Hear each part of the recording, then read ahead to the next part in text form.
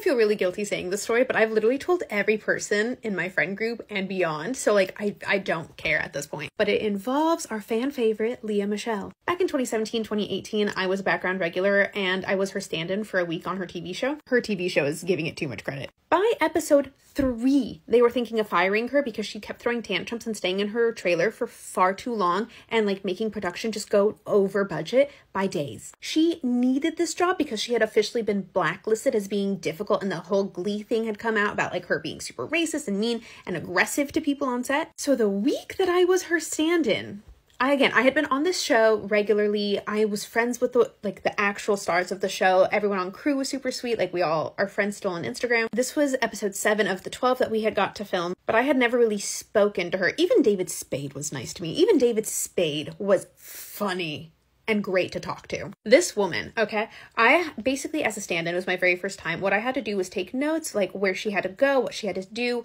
where she had to land when she said certain things, because it was a single camera show. Finally, the princess comes out of her trailer 45 minutes too late, and I have the script in my hand, and I'm like, this is the first time I'm actually going to speak to her.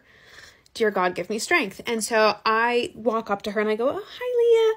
I'm Laura. I'm your stand-in for the week. So basically what Mark, the director, wants from you is like, when you come here, like when you say this word and this word, like for your close-up, you're going to land here because the camera's going to focus on you. And I have it marked up on your script. I'm like halfway through. She's not even making eye contact with me. She hasn't said hello. She doesn't even like acknowledge my presence. And I'm like, okay, maybe she's like just hearing it. It's fine.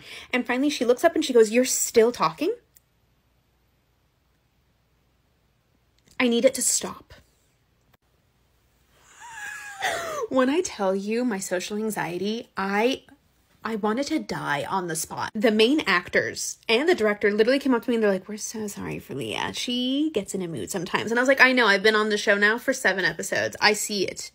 She makes me go home late. And at this point, I had never even thought about it until like this year when the whole illiterate thing came out. And I was like, I've never actually seen her like type anything cohesive on her phone because she's constantly on her phone. And I mean, she wouldn't even look once at the script. And I'm thinking now, maybe it's because she couldn't read the script. Yvette Nicole Brown, the sweetest woman, had it up to here with Lea. She was about to curse her out. Even the cameraman finally cursed her out on the last day of the show because it ended up getting canceled. And it was glorious because I was the stand-in for that episode and I witnessed it. And it's so sad because I really wanted to like her because I think she's beautiful and she's so talented. Why does she have that voice? But she is deplorable and I want her taken down. Taken down.